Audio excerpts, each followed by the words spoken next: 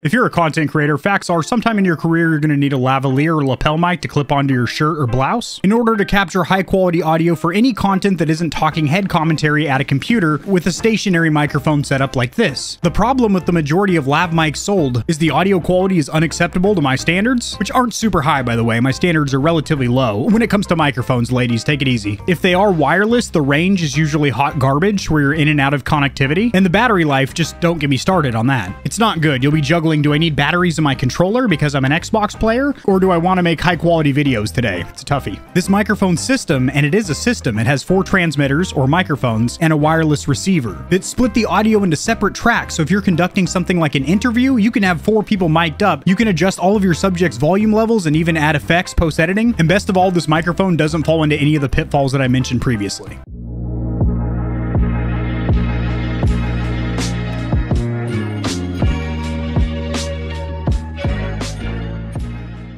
In full transparency, this product was sent for an honest review. However, I have not been coaxed or told to say anything about this product, and if there are any cons, shortcomings, or areas of improvement, you are going to hear about it. Now, Comica does make a ton of other audio equipment, such as shotgun mics. However, this particular setup retails for $360, but if you need less transmitters, maybe 1 or 2 microphones and a receiver, not this 4-piece kit here, you can get well below the $200 mark. Now, some of the features that really stand out about this system, and don't get it mistaken, it is a microphone system, is that this receiver can be paired to 4 transmitters at once on 24 different channels that can be either auto-scanned or selected manually, so you can make sure you avoid things like radio interference on particular channels that are already being taken. Other than that, you also do have 4 separate tracks, so in post-editing you can adjust people's audio levels if maybe you're doing an interview and somebody was a little bit quiet. You do also have a suite of audio effects, including a low-pass filter and 16 amplification or volume modes as well. You do have this nice carrying case here, a little bit of orange branding with the Comica stamped or emblazoned on top, little badge right there. You do have some all-metal pull tabs on the zipper. Now in this outside container, you are going to have some accessories. Another thing I genuinely do like about this setup is that you can either clip this onto your shirt as a lapel microphone, or it does also have a 3.5mm headphone input if you'd like to clip that onto your shirt, so you have 2 different connection methods. Then in the actual primary section, you can see there's a lot of padding in here. You have your instruction manual. You do have your receiver and your 4 transmitters or microphones, which are in laser cut foam, and they do have little cutouts on the side which make getting your products out really easy. All right, you do also have a gel silica packet in here. Make sure you properly dispose of that, and your children or pets don't get a hold of it because, well, these aren't great for them. Now, these are very lightweight. However, they are a little bit bulky, so this might be a little bit too much to have clipped onto your shirt like that. However, again, you do have that 3.5mm microphone input right there, so you can clip this onto your belt or waist, and then just have a small cord or wire coming up, maybe inside your shirt for that nice sleek look, and then have it pinned right here at your collar. Dealer's choice. These also do have USB-C for charging. You do have 180-degree foldable antenna, which can get you up to 120 meters of range, which is pretty dang far. Also with the system, you're looking at 6.5 hours of battery life. However, they can be used while they're plugged into USB charging, which is great because if you're creating content that lasts longer than 6.5 hours, or more realistically, maybe you forgot to charge these up before throwing them in your bag, you can still use the receiver and transmitters while they are charging, which is awesome. Also, this clip has a rubberized pad. Hopefully you can see that, which is going to be very comfortable if you are clipping this onto your shirt or belt. It's not going to be sliding around or moving on you. So as far as the included accessories and documentation, you do have a small warranty card here, which I would recommend since these are expensive products that you do register your warranty on their website. Then you have your instruction manual, which, as you know, I'm a bit of a connoisseur snob when it comes to instruction manuals or pamphlets, brochures, if you will. And I actually do like this one. There is no color, however, there are pictures which show you the different methods of miking up with this thing, all the different devices you can connect to, such as camcorders, and how to use that color LCD screen on the receiver. You do have a USB-A to 3 USB-C connectors, so you can charge 3 of the devices simultaneously with this one cord. You do have 4 lapel or lavalier microphones, which use a 3.5mm jack, and also has this little support brace, which goes inside of a little port or plug like that, so it keeps it from wiggling around, which I really do like. And these also do have a Comica branded Velcro tieback and a pre-installed foam pop filter. However, you are also going to get these furry ones as well, which usually perform a lot better than these foam ones. However, you can double up on them if you want to do that as well, and make sure you get the most wind resistance if you are recording outside. But overall, these feel very high quality, and I do like the fact that they include 4 of them, 1 for each transmitter. You also do have a hot shoe. Actually, maybe this is a cold shoe. I don't know about the temperature of this shoe, but you have a shoe mount for something like a DSLR camera. Then you have a 3.5 to 3.5 millimeter audio jumper, is labeled for camcorder. So if you're going to be using this with something like a camcorder, you can do that.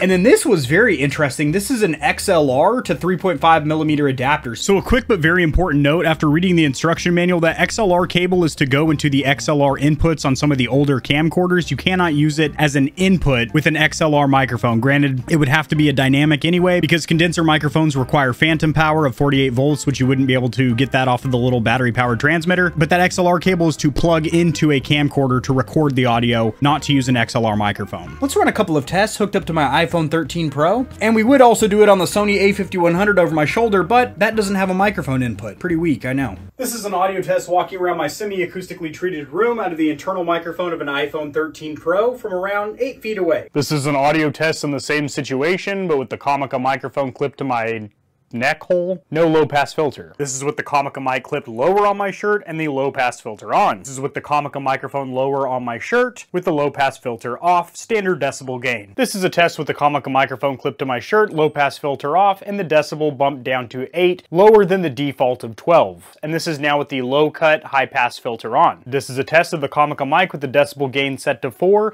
lowered from the default of 12 with the low cut or high pass filter off. This is with the low cut, high pass filter on. This is an audio test with an external lavalier mic plugged in, ran through the inside of my shirt with a decibel gain of 10 and the low cut filter off. This is the same exact test with the low cut high pass filter on. This is the same exact test but with the furry pop filter slid over the foam pop filter. Now this, in my opinion, is the ideal settings for this wireless Comica setup. I do have the included external microphone plugged in. You can run this through your shirt for a cleaner look. I have the microphone facing my mouth about 4 to 5 inches away. The gain on this microphone is set to +6 with the high pass low cut filter turned off. However, if you have a very deep, loud, booming voice, you may want to turn that on, or if you're a moto vlogger and you're picking up the sounds of your motorcycle or car engine. But I gotta say, the weight of this motorcycle makes it not hard to handle here. And your listeners are complaining of a lot of reverberation, vibration, or humming noises, a lot of drone, if you will. You can go ahead and activate that low pass filter.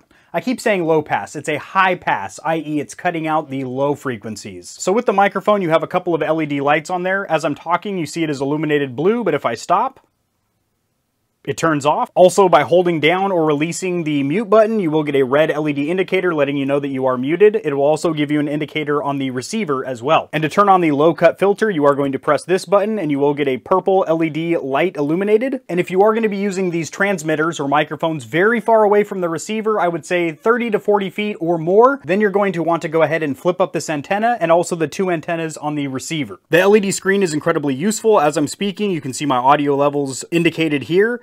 With the decibel gain, which I currently have set at +6, I have not charged the batteries on the receiver or transmitters, and this is the battery life that came out of the box. And as you can see, it also indicates which microphones are currently connected. And you will also be getting separate audio levels for each of your 4 transmitters if you do get this 4-piece kit. Now, using the set button will take you into the settings. Pressing set again is to select, and pressing the power button will go back. And for the 4 microphones, you can set what channel they're on. You can also auto scan for available channels, and if you are having issues with syncing, you can remedy that here.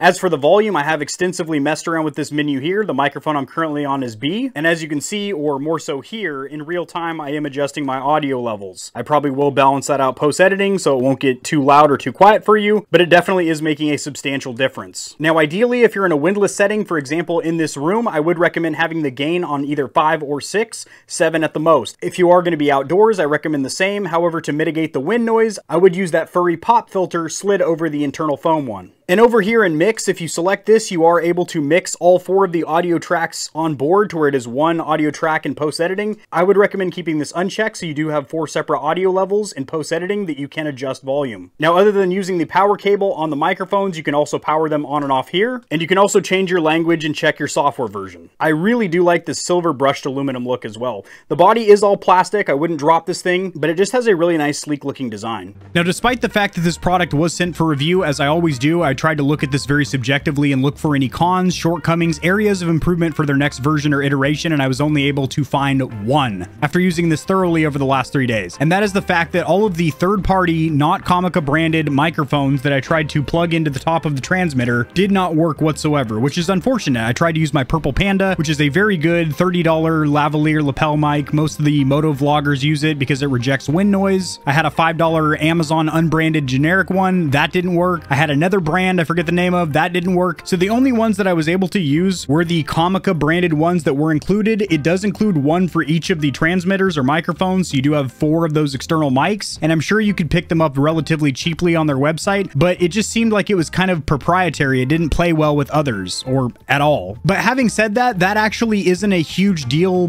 whatsoever because the Comica included external microphones actually sounded pretty darn good. And if you don't mind the cosmetic look of having this big boxy transmitter or microphone clipped to your shirt, you get really good audio quality out of the actual microphone itself. Also, the battery life is pretty insane. I've been using these over the last 3 days and I haven't had to charge them. Granted, the fact that you can use them while charging is awesome. Build quality feels pretty good. It is plastic. I mean, there's no aluminum or rubber or anything. They're just all plastic, but they don't feel like cheap chintzy plastic. They feel like they're high quality. They don't feel like they're going to break on you. And best of all, that little LCD screen where you can have all 4 of your mic levels monitored, and the fact that you can separate those into 4 separate audio tracks for post-editing is just awesome. Overall, I think this is a fantastic microphone system, and I do use the word system because it allows 4 microphones to simultaneously be sent wirelessly to one transmitter that will monitor all the levels and split them into 4 audio tracks. After 3 years of looking for a good wireless lapel or lavalier mic, I am savagely impressed by this microphone, and I will be continuing to use it here on this channel. If you are interested in this product, it is linked in the description below, and like I did mention earlier, they do have cheaper versions. If you do not need 4 microphones, they do have kits or packages on Amazon that are substantially cheaper